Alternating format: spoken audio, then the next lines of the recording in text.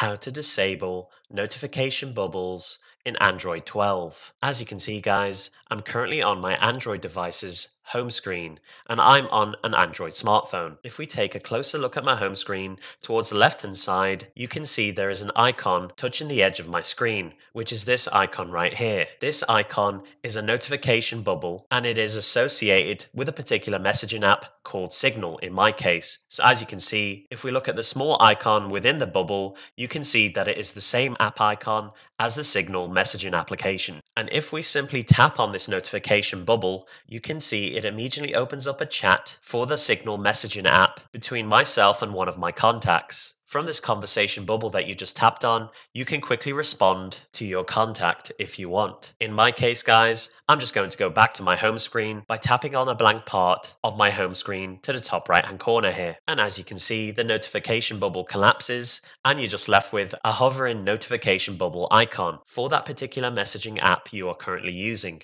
Notification conversation bubbles will also continue to appear as floating icons on top of other applications. So for example, if I was to open up the Google Translation application by simply tapping on the app icon right now, you can see that the notification bubble for the Signal application is still there and is floating on top of the Google Translation app. I'm now going to show you how to disable notification bubbles for your Android 12 device. The first thing I'm going to do is just swipe up from the very bottom here to go back to my Android device's home screen. Once you're on your home screen, guys, look for the Settings application.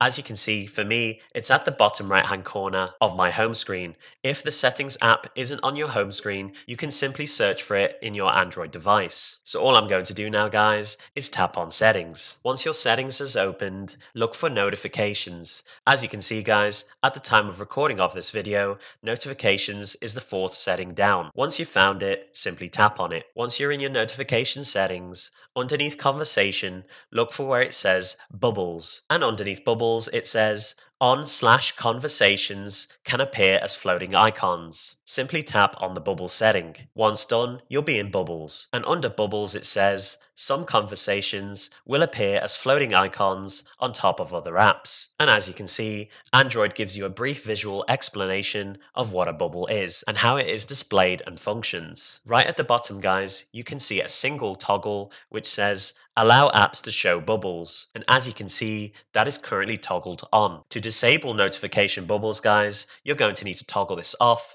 Simply tap on the toggle to disable and disallow apps to show bubbles. Once you've toggled off this setting, guys, you can see the Signal notification bubble immediately disappears and is no longer displayed. And now all I'm going to do is swipe up from the very bottom to go back to my Android device's home screen. And as you can see, on my Android device's home screen, the notification bubble for the Signal app is no longer displayed. And that pretty much concludes the video on how to disable notification bubbles in Android 12. If you enjoyed this video, be sure to give it a like, comment down below, and most importantly of all, subscribe to support the channel.